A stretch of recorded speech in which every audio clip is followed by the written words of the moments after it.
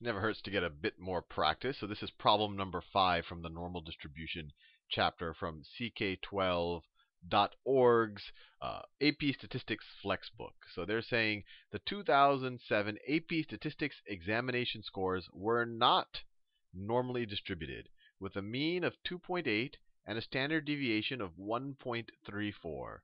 They cite some College Board stuff here. I didn't copy and paste that. What is the approximate z-score? Remember, z-score is just how many standard deviations you are away from the mean.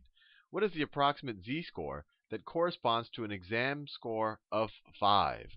So we really just have to figure out, this is a pretty straightforward problem. We just need to figure out how many standard deviations is 5 from the mean.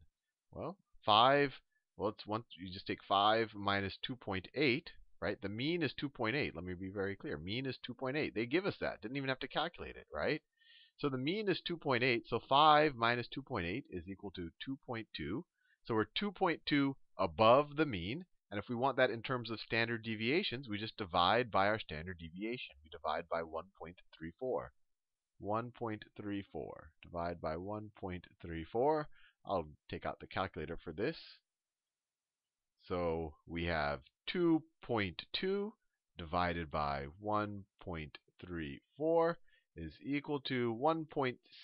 So this is equal to 1.64, and that's choice C. So this was actually very straightforward. We just had to see how far away we are from the mean. If we get a score of 5, which hopefully you will get if you're taking the AP Statistics exam after watching these videos.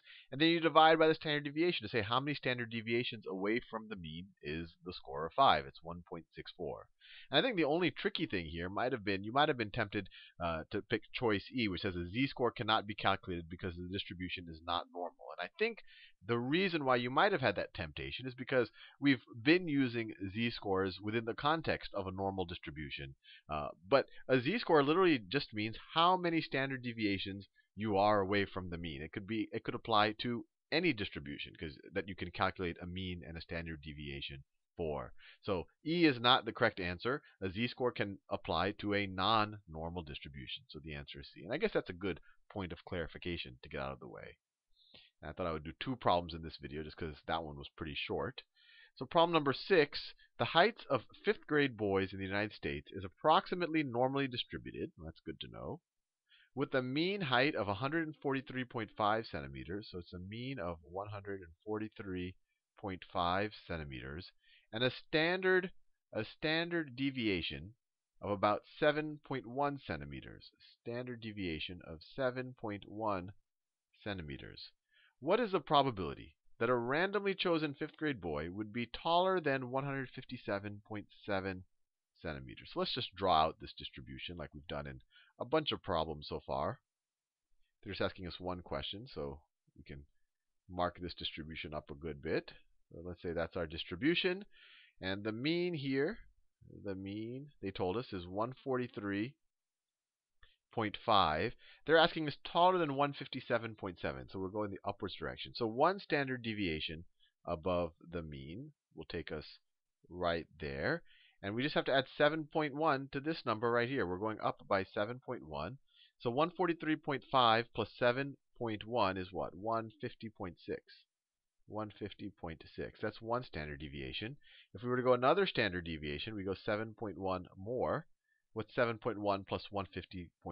It's 157.7, which it just happens to be is the exact number they asked for. They're asking for heights, the probability of getting a height higher than that. So they want to know what's the probability that we fall under this area right here, or essentially more than 2 standard deviations from the mean, or above 2 standard deviations. We can't count this left tail right there.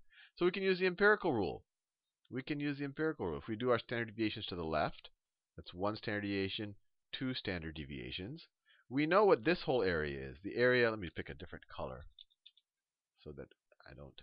So we know what this area is, the area within 2 standard deviations. The empirical rule tells us, or even better, the 68, 95, 99.7 rule tells us that this area, because it's within 2 standard deviations, is 95% or 0.95, or it's 95% of the area under the normal distribution, which tells us that what's left over, this tail that we care about, and this left tail right here has to make up the rest of it, or 5%.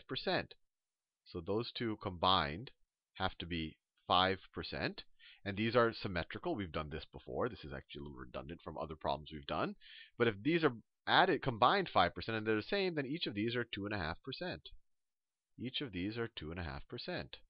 So to answer the question, what is the probability that a randomly chosen 5th grade boy would be taller than 157.7 centimeters?